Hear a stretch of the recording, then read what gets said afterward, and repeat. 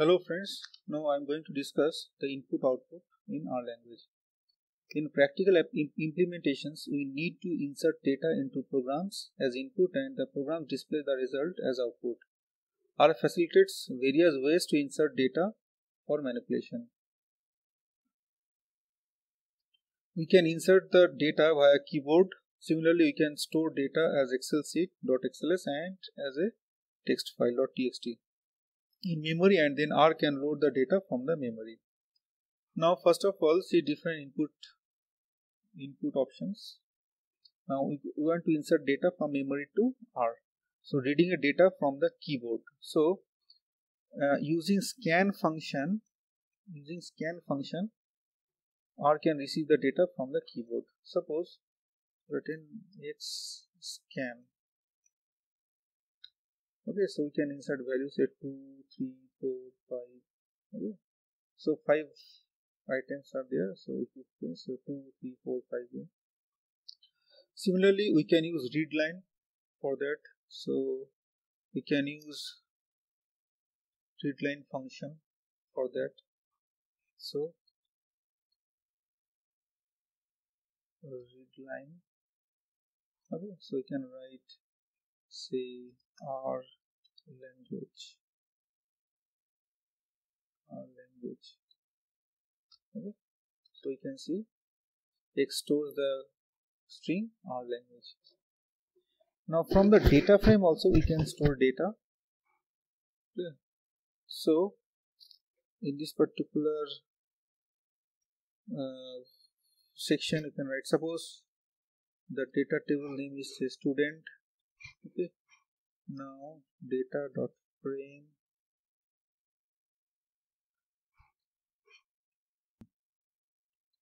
here, assume it's a numeric, and max marks, assume it is numeric. Also it is numeric. Okay, then write student is equal to edit student.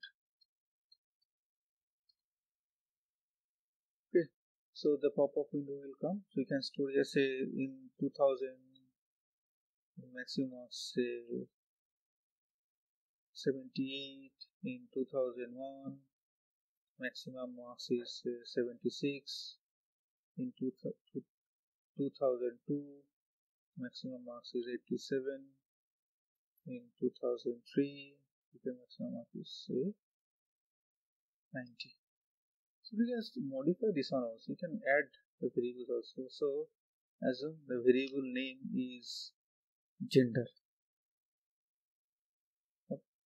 Assume it is character. So you can store it's a male, female, male. So we can add variables like this way. You just close this one, it automatically will store the value. You just type student. So we can see this particular table. So in this way also we can insert data. Now storing time series data. For storing time series data, we can follow this syntaxes. So ts x comma start say 2008 to 1 and frequency assume it is 4. Okay, reading data from the memory. Okay, so for that we can use following syntaxes. Now for reading data from memory, first of all assume a data set is there in the desktop. In desktop there is one data called data R where we store values. Okay. So roll number, gender, weight, mathematics, it's a heading. So roll number 1 male, underweight is underweight, mathematics marks 90, this one, and all are comma separated. Okay. So this particular data is present in the desktop. So first of all we have to set the working directory. So here the working directory, so we have to choose the working directory. It is a desktop, so click here and select folder. Clear? Now we can set the working directory. Now we can fetch the data from the desktop. So for that we can write a read table data r name and it's a txt and header is there, so it's a 2. Now we can write data 1. So it's a data we can fetch like this way. Clear?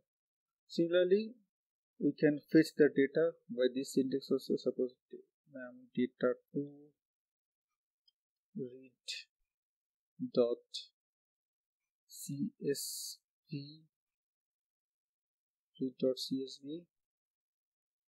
data r dot txt name of the file, header is there, so then that's why just put header is equal to true.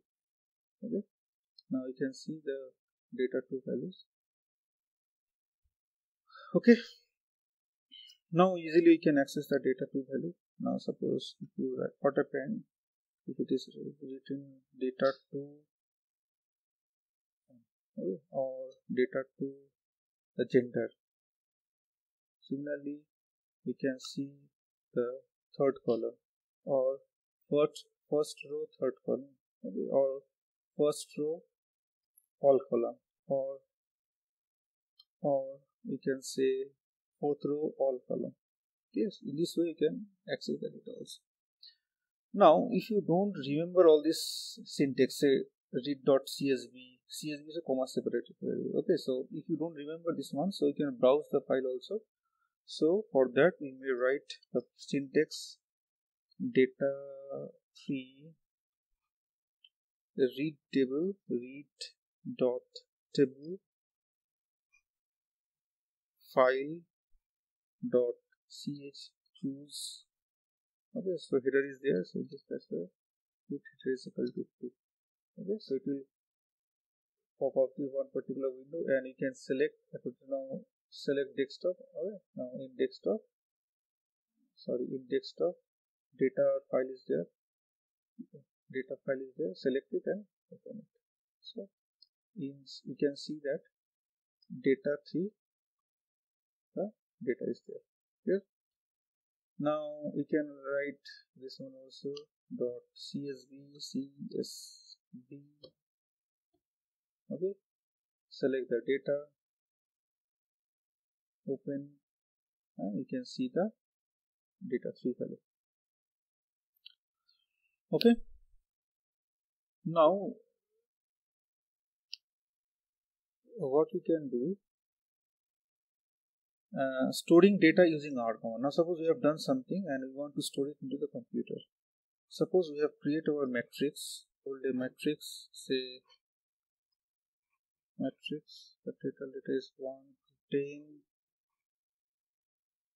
in column is equal to 5. So export the data. Now we can write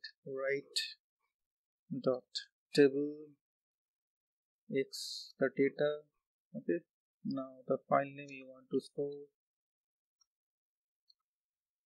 say data1 dot txt.